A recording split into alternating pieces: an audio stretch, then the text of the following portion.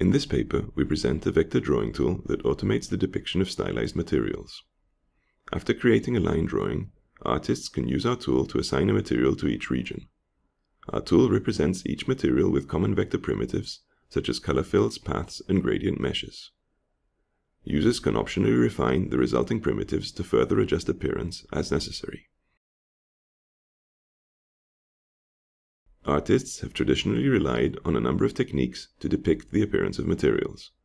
Books on drawing and illustration present instructions explaining how to render common materials. For example, artists draw reflections with an abstract environment or by alternating dark and bright bands over cylindrical objects. For glossy materials like plastic, artists only draw the brightest light sources like the sky dome or a window. Transparent objects are often drawn over a colored background. In addition, artists draw multiple highlights as well as total internal reflections to delineate the shape of these objects. Translucent objects scatter light through internal reflections, which artists depict by brightening the parts of the object that are directly opposite from the point at which the light strikes the surface. The following effects are obtained in vector graphics by a combination of path drawing, gradient fill, and layer blending operations.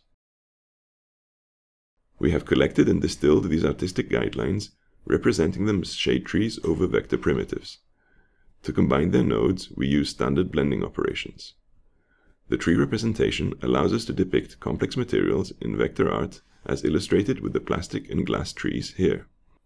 We distinguish between several node types. Base nodes encode the diffuse shading over the shape.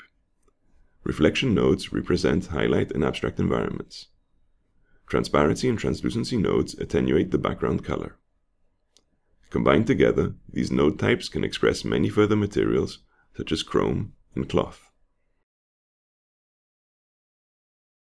In the following, we demonstrate the capabilities of our solution as well as its user interface. To paint an object, we first assign materials to its regions. We choose from a set of predefined material types with a default appearance. Next, we specify the orientation of the individual surface regions, which allows us to manipulate lighting consistently later on. We then choose a light direction for the entire object. To depict concave patches, we inverse the light direction on them.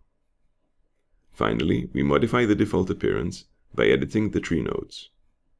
Here, we paint the stapler's base in red by copying the base palette from a red glossy plastic patch to a green rough plastic one. We again use base palette editing to depict the reddish reflection from nearby surfaces onto chrome.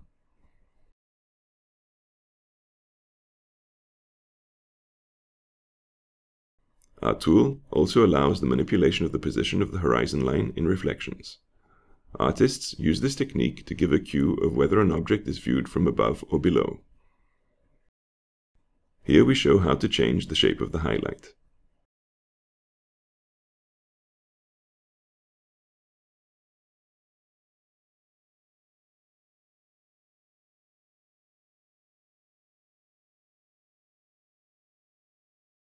We next show some further results obtained using our solution.